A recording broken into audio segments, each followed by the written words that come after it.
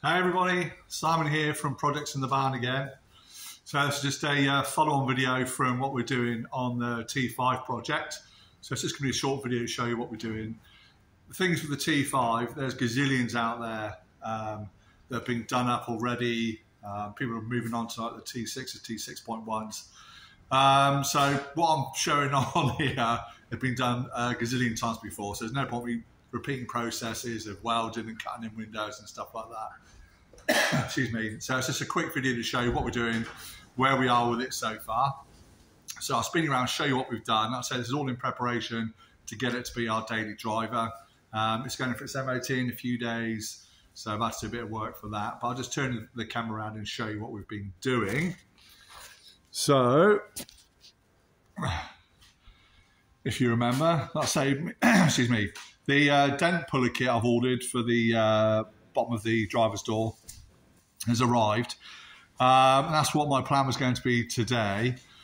However, it's a European plug, so I've had to order an adapter, which is a bit of a shame. So I've still yet to do the door. But if you remember from the last T5 update, I'd replaced the sill. So I've just painted all that back in again. So I've done a bit of body work, had a slight skim of filler over the top of the welds, and I've just primed or rust treated it. Welded the whole new sill on, and then a bit of filler, prime, paint, lacquer, and I've just sort of half blended it back into the colour of the van. I'll say we are going to be repainting the whole van, so it's not got to be an immaculate finish, but I just want it to look a lot better than it was before. So we've done all the seal up and around the rear wheel arch. So that's that bit done. Mainly because when we take it out on the road in a few days' time, let's say it's Friday today, it's going in for its MOT on Monday. I don't want none of the weather to get up into all the new welding work that I've done. So it's important that we got that side of it all finished. So that is that bit all done and dusted to a standard where we can use it. And then today, all I've done, I'll take you around the back of the van. You can see two holes.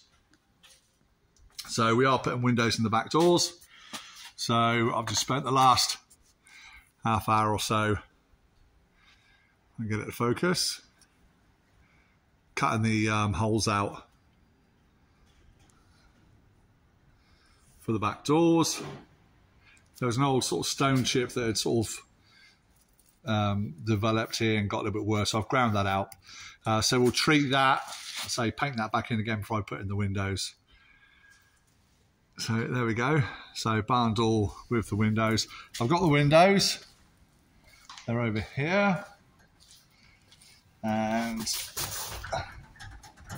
there you go, still wrapped up. We got these from Trade Glass UK, I think. Company we've bought a lot of windows from before in the past. So they're going to be bonded into the back doors. And I've got two sliding windows for the middles. Obviously one this side, one on the sliding door. They'll be going in over the next few days. So as I say, it's just a short video update as to where we are with it. And like I say, it's not turned out too bad. So I'll probably do the next one once I've done the driver's door. I'll probably give you an update on that. There's a few little bits of bodywork to do on the opposite sides, lower sections, but nothing like what we've had to do here. Like I say, generally it's a tidy van.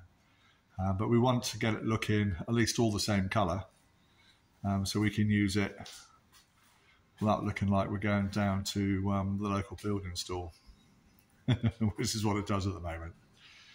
So there we go, just an update on the T5.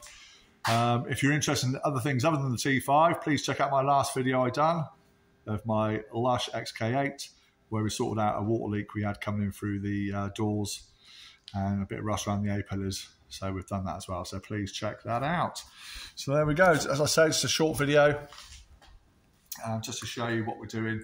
And again, I think with the T5, as I already said, you don't need to follow every step. What I want to do is just give you the updates as to what we do. Maybe when we go onto the interior, which is my area of specialisation, we might show you some more updates or things that we actually do, because we've got something planned a little bit different than the average carpeted T5.